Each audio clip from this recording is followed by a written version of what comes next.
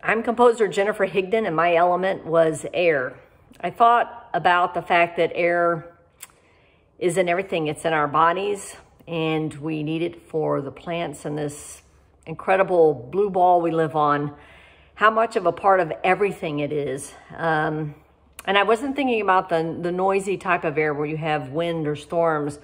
I was thinking of how crucial it is that we take a breath. So I wanted something, a movement that actually kind of encapsulated that. It also gave me the opportunity to think about Joshua Bell's tone, how gorgeous it is. And then when he's playing a melody, it often causes us to sit back, relax, and take a breath. There's an awareness of what's going on around you, but a stillness also in our observation.